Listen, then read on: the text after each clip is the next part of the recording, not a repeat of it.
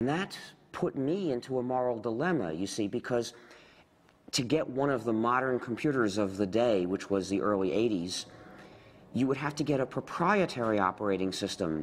The developers of those systems didn't share with other people. Instead, they tried to control the users, dominate the users, restrict them, saying, if to get this system, you have to sign a promise you won't share with anybody else.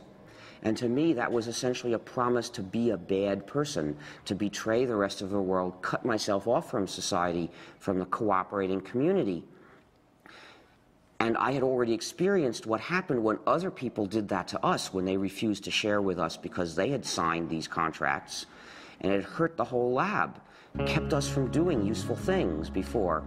So I just wasn't going to do that. I felt, this is wrong. I am not going to live this way. And from experiences like this, he developed a profound hostility to the idea of intellectual property in software. He eventually acted this out by founding the Free Software Foundation. So I looked for another alternative, and I realized I was an operating system developer.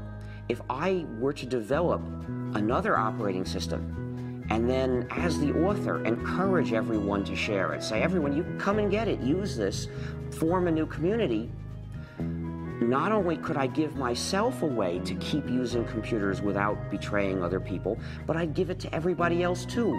Everybody would have a way out of that moral dilemma. And so I realized this was what I had to do with my life.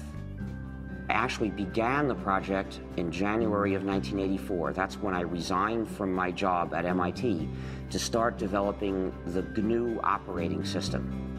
Now, I should explain that the name GNU is a hack, because it's a recursive acronym.